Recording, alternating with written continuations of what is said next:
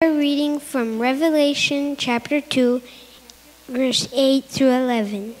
And to the angel of the church in Smyrna write, these things says the first and the last, who was dead and came to life.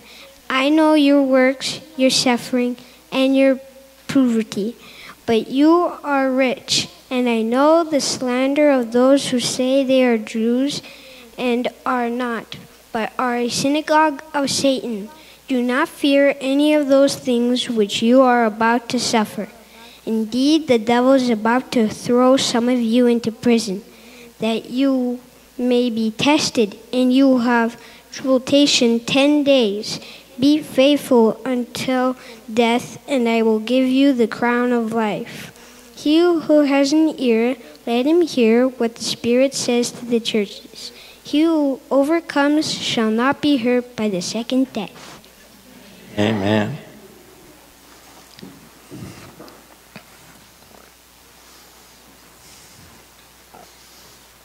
That's my grandson. And it's his birthday. It's also his mother's birthday, which is very convenient. So...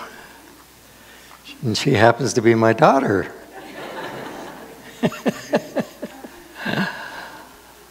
Can you bow your head with me for another little word of prayer?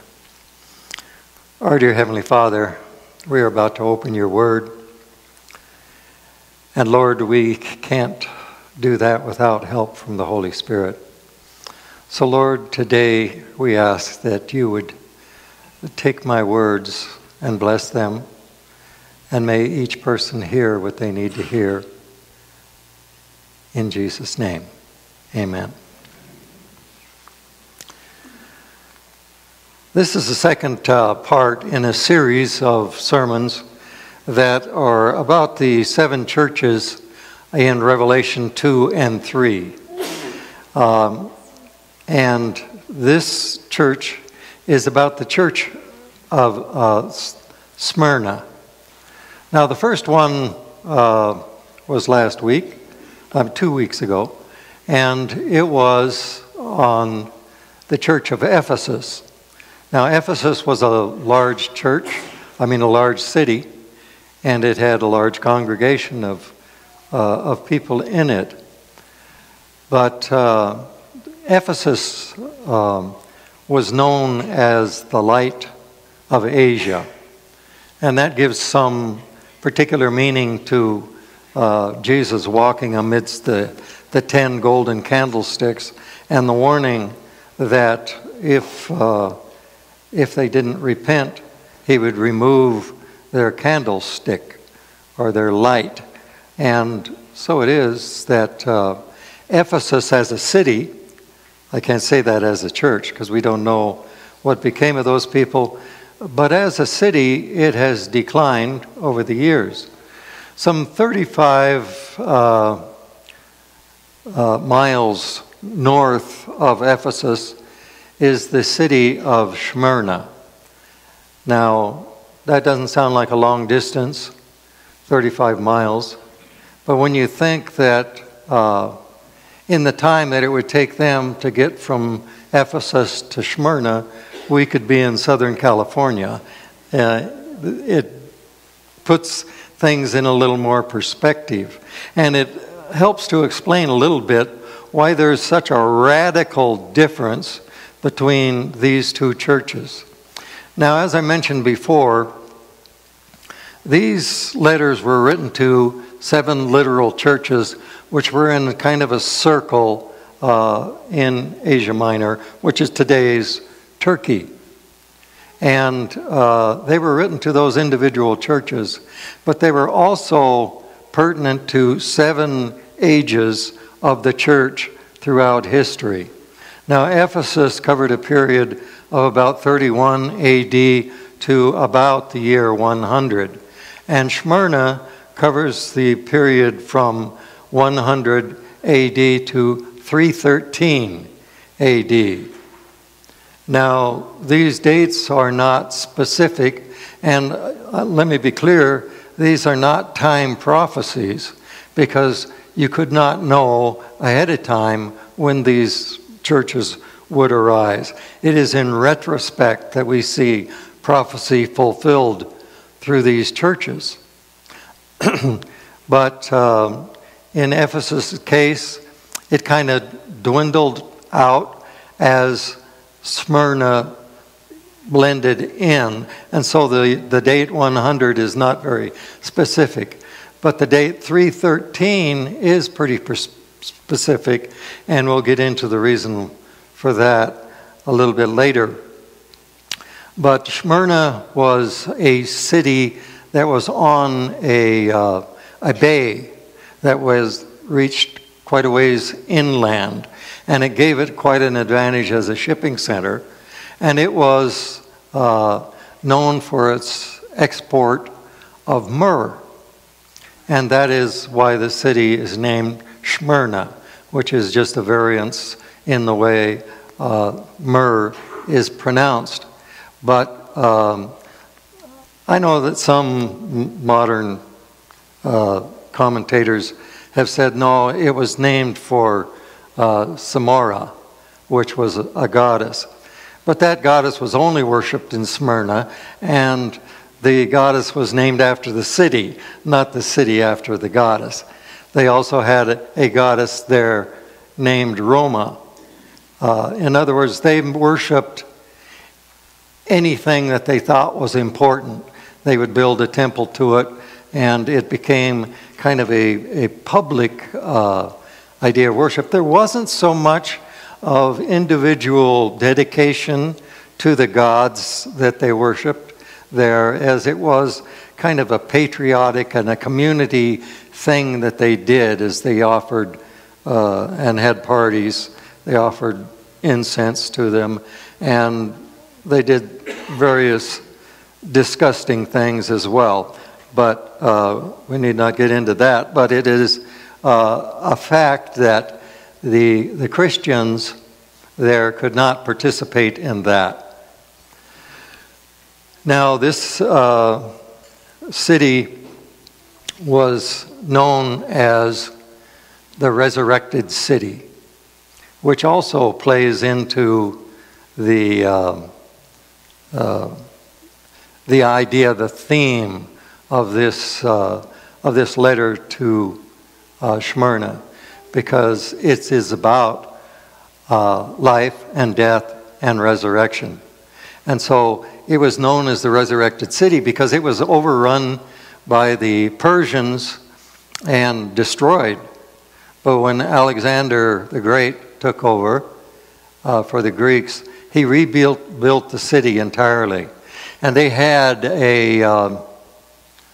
probably the first shopping mall.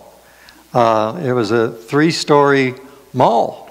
That's what it was. They called it the Agora, and it was where they shopped, and it became world famous. This was a rich community, and that becomes important when we see the description of the church in Smyrna.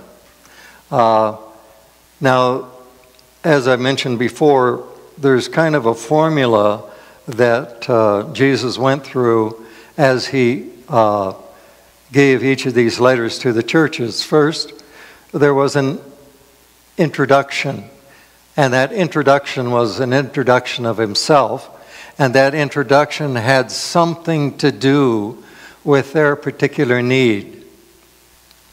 And next, there was a commendation, if he had a commendation for that particular church.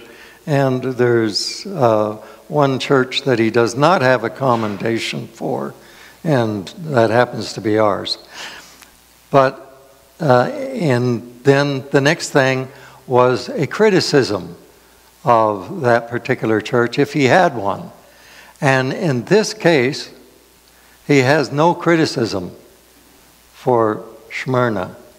And that is partly why this is the shortest of the letters, but it does not diminish its importance. And then after the criticism was a challenge, something that they could overcome. and then there was a promise. And all of these promises are given to those who overcome. And that is the reason for this series that I'm giving here on this, because we all need to be overcomers. We all have something to overcome. And this is pretty inclusive. When you go through all of the churches, you will find yourself there probably in numerous places. And so it is important that he didn't write this just for a local audience at a certain time. He wrote this for us, upon whom the ends of the world have come. Now, I mentioned that myrrh was an export. That's another clue to the, and that's the name of the church. Another clue is because myrrh was used for many, many things, and it was very expensive.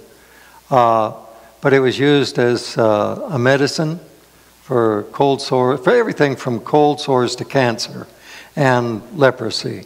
And it was used internally for indigestion. And it was, the main use of it was for embalming. And that, once again, has to do with death. And this is the reason that it is mentioned. Now, the introduction to the church at Smyrna, let's just read it. And into the angel, now I've mentioned before that when it says angel, that doesn't mean a creature with wings. In Scripture, the word angel was one of those words that they did not translate, because angel is a Greek word and it means minister, or it means messenger. And so when he writing to the angel of the church, he's writing to the messenger so that the messenger can give this message to the people. And so, to the angel of the church in Smyrna, write, these things saith the first and the last, which was dead and is alive. Now, it's important to notice that all of these introductions have to do with what John saw in Revelation 1, when he turned and he saw this magnificent being who later he recognized as Christ in his priestly robes. He identified him, and one of the things that it says there is when John fell down on his face in fear, then in Revelation 1:17, and when I saw him, I fell at his feet as dead. And he laid his right hand upon me, saying unto me, fear not. I am the first and the last. I don't know if you know this, but the Christians at that time, the Jews, both were reluctant to take the words I am on their lips. And so they'd speak of themselves usually in the third person. This is why John refers to himself as the disciple whom Jesus loved. And Matthew never even speaks in the first person. He calls himself Matthew. And this is... So when somebody would say, I am, he is claiming something. And this is the great I am. And it's important that we recognize that Jesus is not just a tool that God used in some way. He is very God.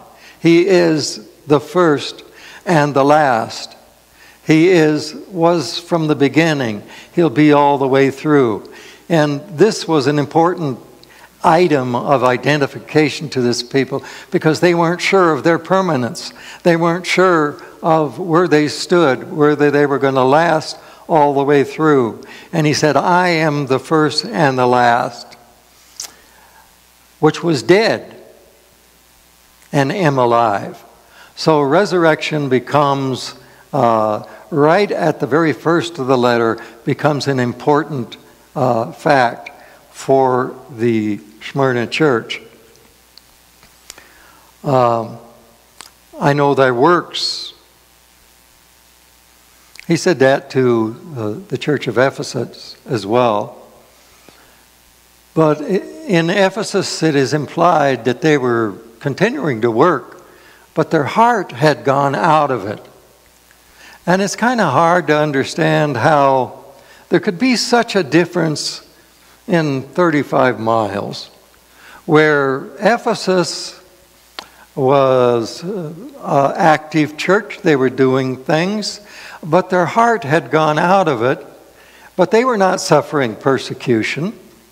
But here, 35 miles away, was the heart of persecution, the beginning of the persecution that lasted a very long time.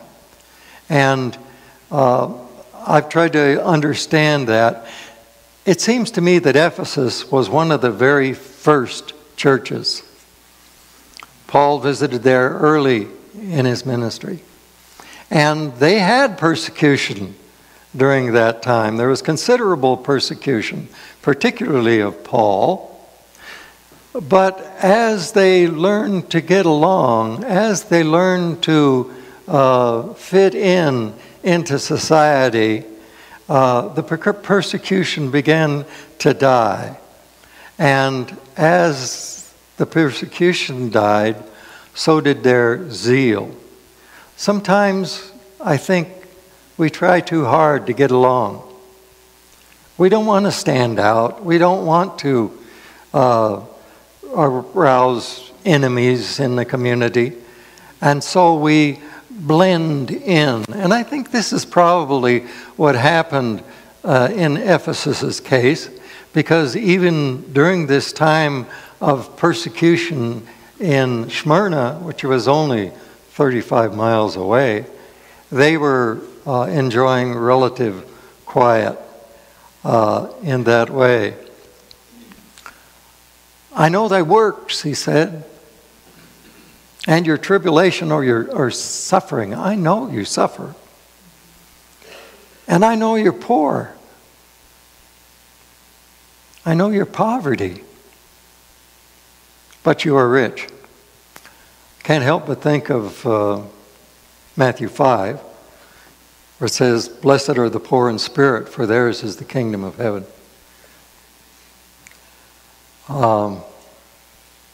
There is a poverty that is physical, and I suppose that these people here had that, and for reasons that I'll get into in a couple of moments.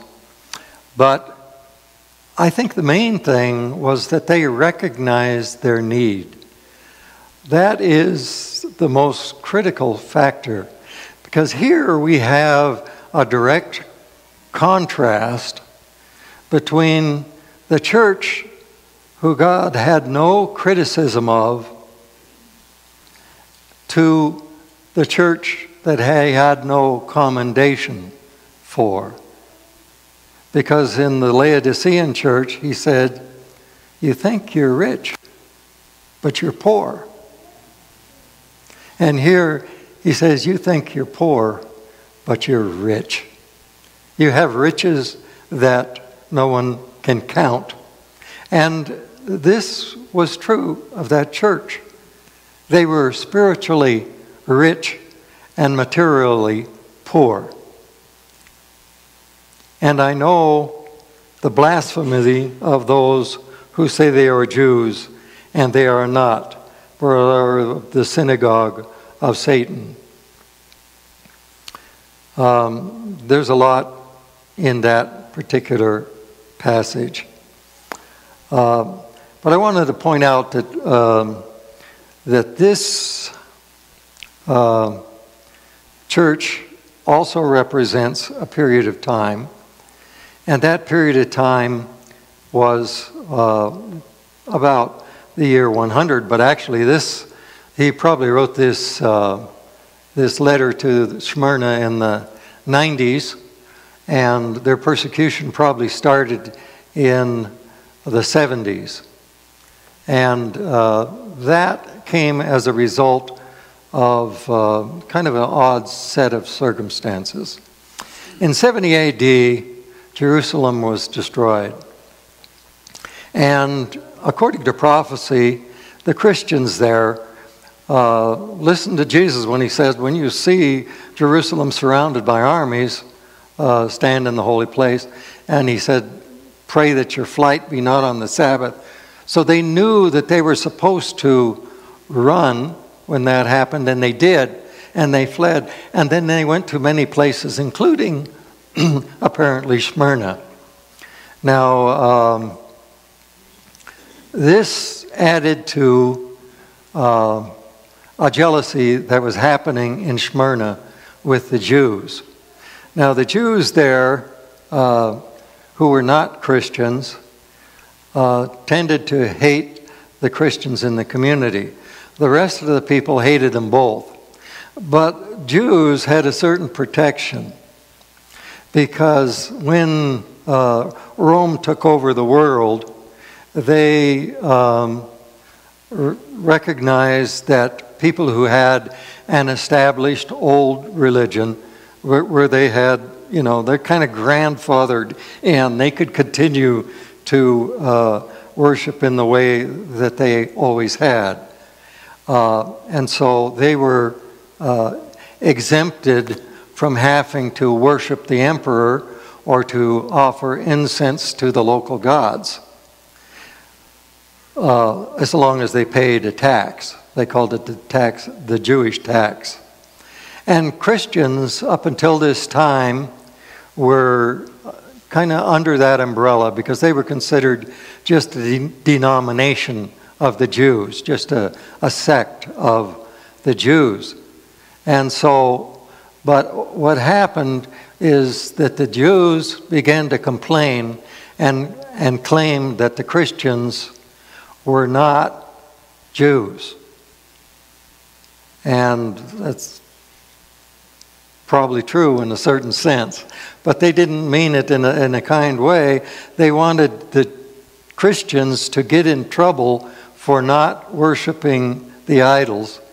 And so this became, about in 72, also, they began to wonder what to do with the Christians when they were on trial for their faith. And the Emperor Trajan, being a good politician, I suppose, he said, well, don't go after the Christians. Leave them alone.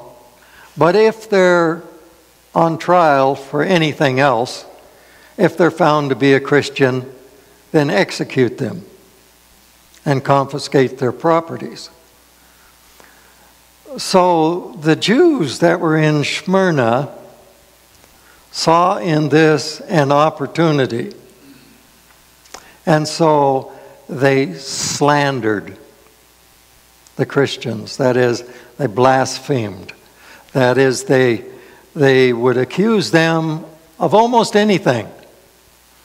And it didn't matter what, because in those days they didn't have a state prosecutor.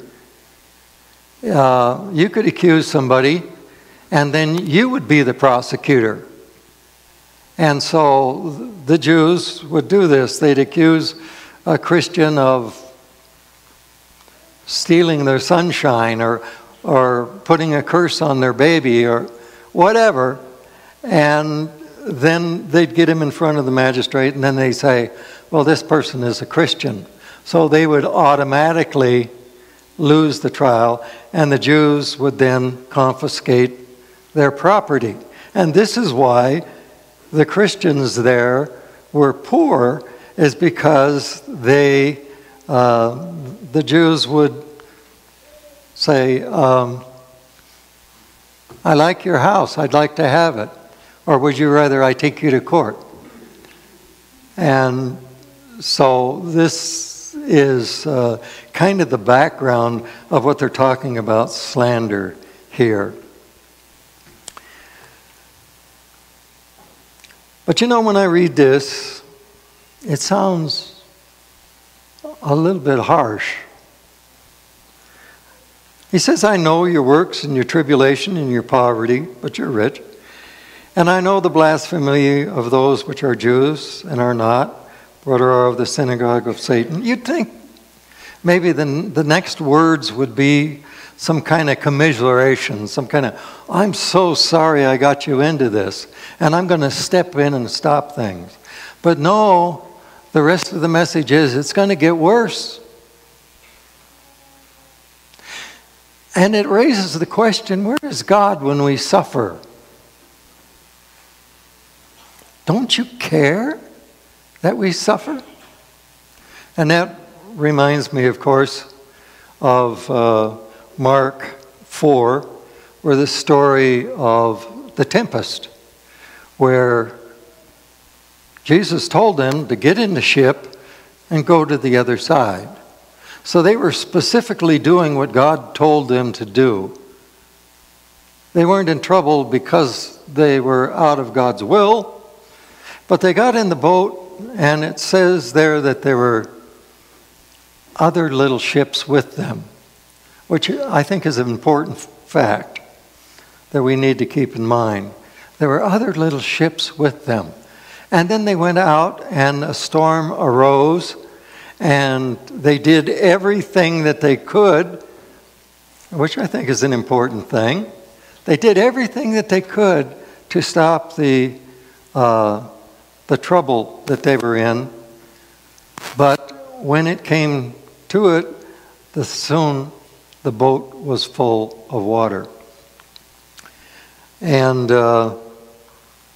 that, I think, is a kind of a sad commentary on all of us. So often we wait until the boat is full before we think about calling on Jesus. But they called on Jesus, and he was asleep in the boat. Talk about peace that passes understanding. How could he be asleep in the boat? But God waits so often to be asked before he acts. And then the question was asked, carest thou not that we perish? Don't you care that we're suffering? Don't you care that we're about to die? And Jesus gives kind of a strange answer. First he says, peace, be still. And the wind ceased, and the waves quit. There was a great calm. And then he said, why were you fearful?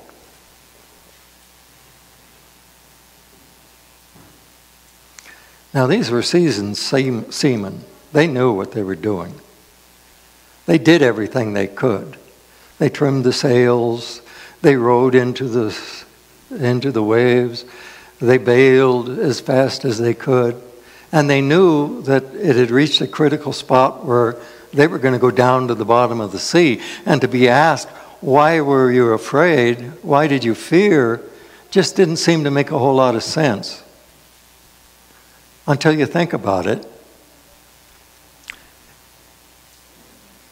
And I think that's the message for all of us. You know, we all have our individual suffering.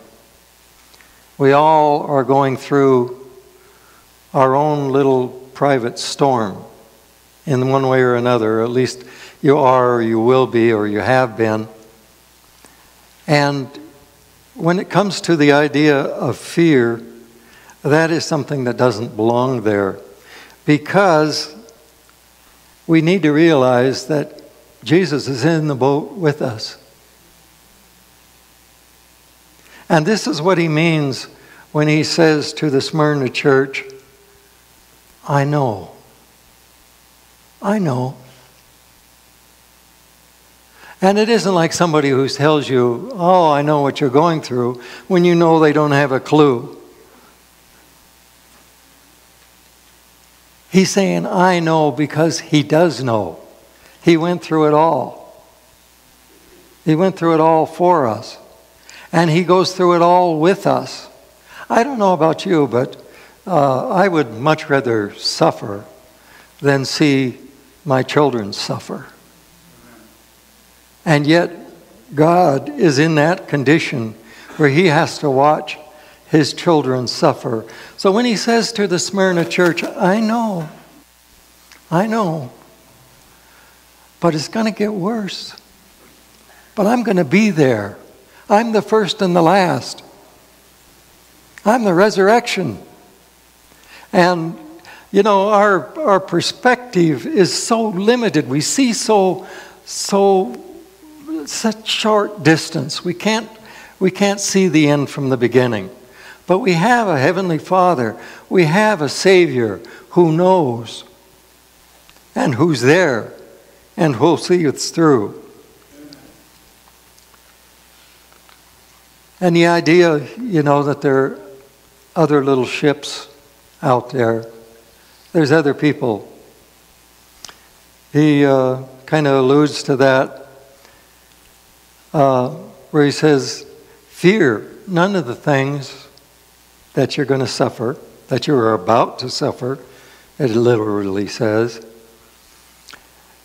Behold, the devil shall cast some of you into prison, that you may be tried.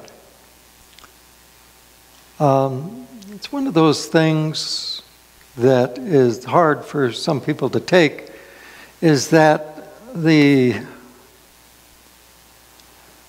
gifts of God are not handed out equally, necessarily, and the suffering that people endure is not handed out evenly either. And so you may not may have a hard time believing this, but when the big persecution started under the various emperors after this, the church grew so fast that they decided they had to do something about it. And at a certain point, they began to really go after the Christians, and particularly the leaders, and they would take them and they'd pull their arms off. And they do, you know, just horrible things to them. And, you know, they were persecuted terribly. But not everybody received that treatment. And some of the people who didn't receive that treatment got jealous. And they turned themselves in. And after a while, the church began to have to make a distinction between voluntary martyrs and those who were martyred against their will. And so, you know, it's kind of an odd thing that we take suffering to be such a stranger, something to be avoided so much. And yet, back then, they took suffering for Christ to be the greatest of all pleasures, the greatest. You know, when Jesus tells us, rejoice and be exceeding glad if you are chosen to be persecuted. You know, one of my favorite books in the Bible is Job. And Job never understood why he was chosen. And it's hard for us to even understand why it is that God let this happen to such a godly man. Nevertheless, when you look at it in perspective, we wouldn't even know Job's name if he hadn't gone through this. And Job, throughout eternity, is going to be ever so grateful for having stood up for God in the way that he did. You know, there's kind of implied in this statement to the Smyrna church, listen, I know you're suffering, but I believe in you. You can do it. You can show up for God. You can last all the way through.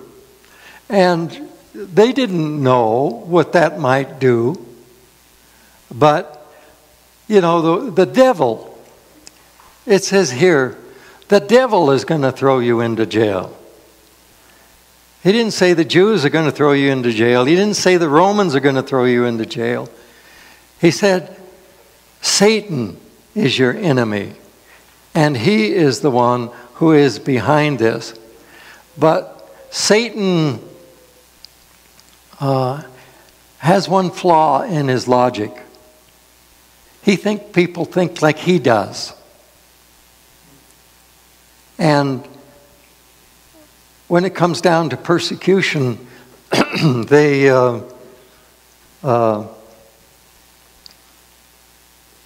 think that it's going to kill the church.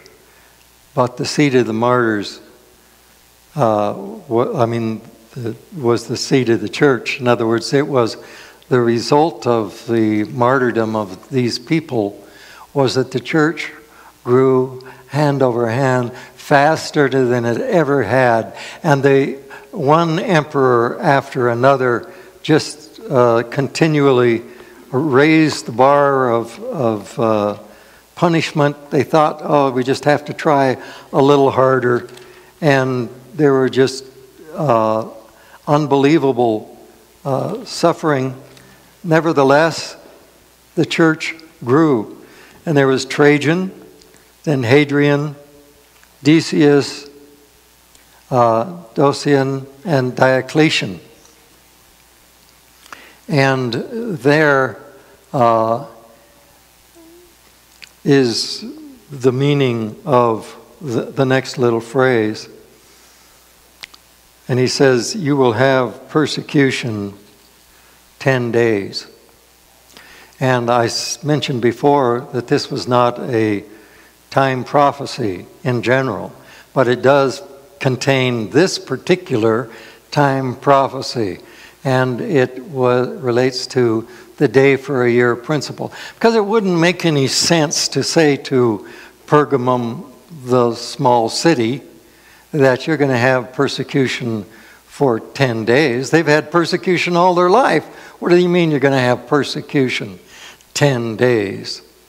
But under Diocletian, from 303 to 313 was the most terrible persecution imaginable. And they rounded up all of the leaders of all of the churches. They confiscated all church property, and they put out eyes, and they pulled off arms, and they chopped off members, and they did everything that they could, and they burned people at the stake. And all of this, and it lasted exactly 10 years. And at the end of that time, Constantine came along, and he recognized, hey, you know what, guys?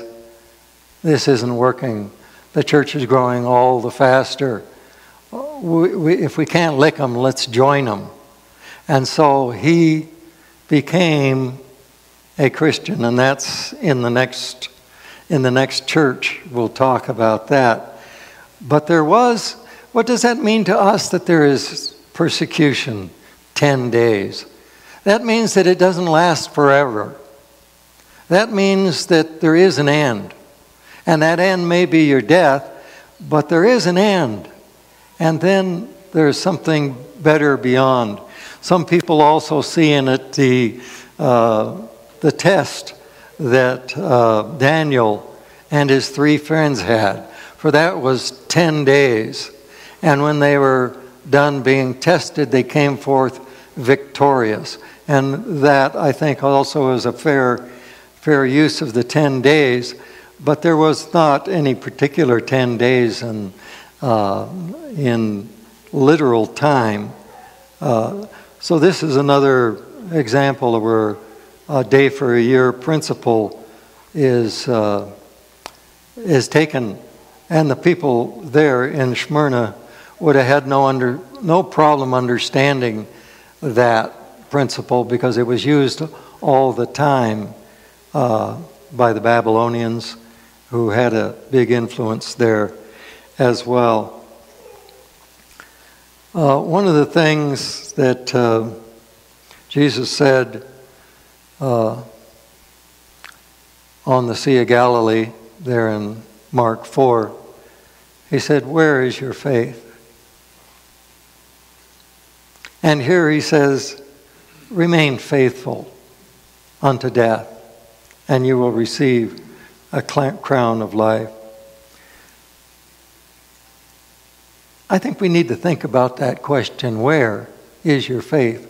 Where is your faith placed?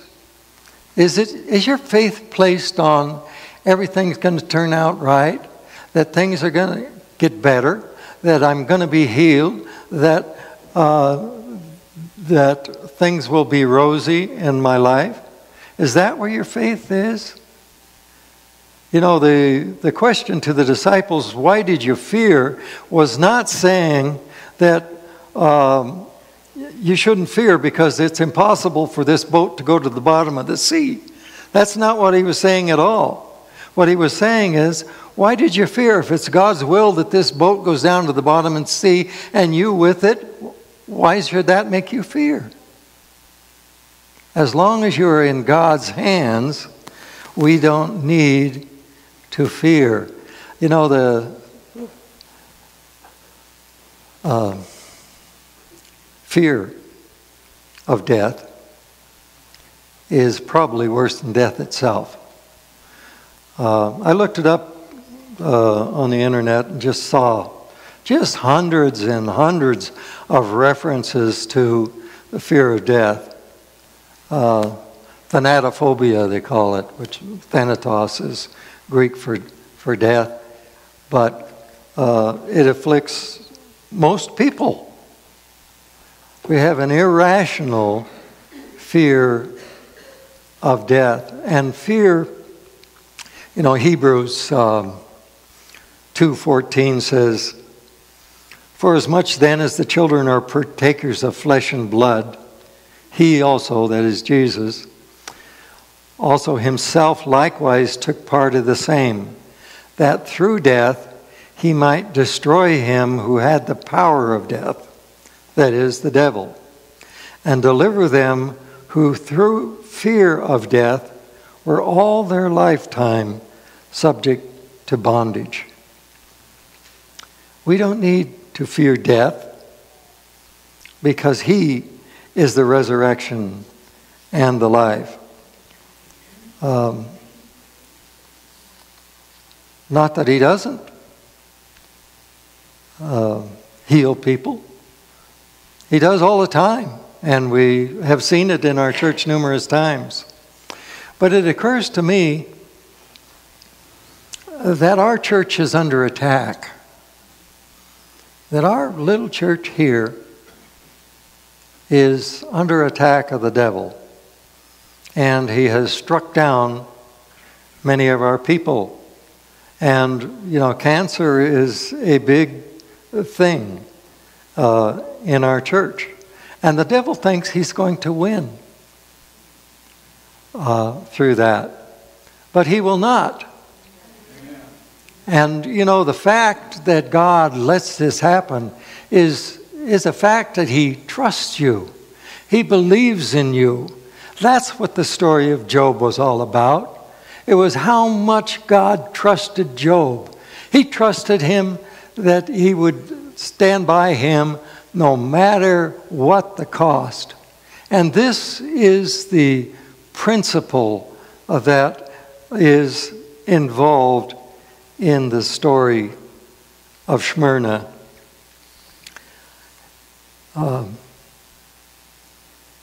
That none of these, don't fear any of the things that you shall suffer, he says. You will be tried. God doesn't tempt us, but he allows us to be tried.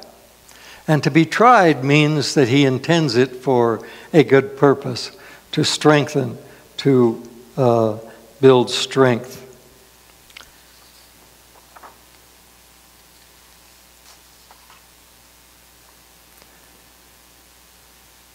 You know, it's just, it occurs to me that it is more important to live for Christ than it is to die for Christ. And, you know, a lot of people who fear death don't fear the wasting of their time. And that's what life is made out of, is time. We each have been given, you know, the most precious gift that God could ever give. Life is just beyond measure incredible. And even people who don't take advantage of eternal life still have a gift that is just amazing, that they can interact, that they have their choice, that they are alive. You know, we need to treasure the life that we have. These people in Smyrna, they understood that. You know, when the devil begins to persecute, and he will, and he does. I don't know whether you know this, but Amnesty International says about at least over 100,000 people, 100,000 Christians a year die for their faith. They get more particular. It was 164,000 last year died for their faith. We don't hear about them. We don't know them, but God knows them. And he's going to try that on us too. I just want you to be aware that if and when that happens to you, God is there. God knows. And he's able to raise you up at the last day. And that is the overall promise. To him who overcomes. Overcomes what? Overcomes the fear of death. Overcomes their problems. Overcomes worrying about their suffering. To him who overcomes, I will give a crown of life. He is the resurrection and the life.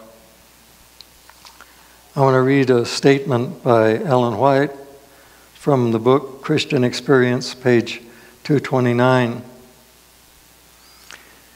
Now we are confronted with a world in midnight darkness, almost wholly given over to idolatry. But the day is coming in which the battle will have been fought, the victory won. All will be a happy, united family, clothed with the garments of praise and thanksgiving, the robe of Christ's righteousness. All nature in its surpassing loveliness will offer to God a constant tribute of praise and adoration. The world will be bathed in the light of heaven. The years will move on in gladness. The light of the moon will be as the light of the sun, and the light of the sun will be sevenfold greater than it is now.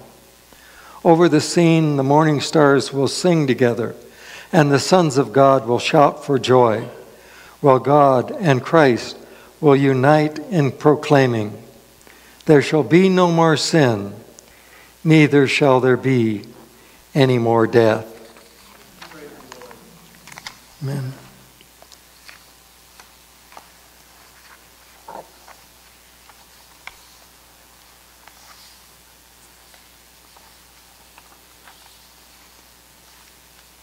I wrote a little poem some time ago, and I was going to inflict it on you, but I can't find it. But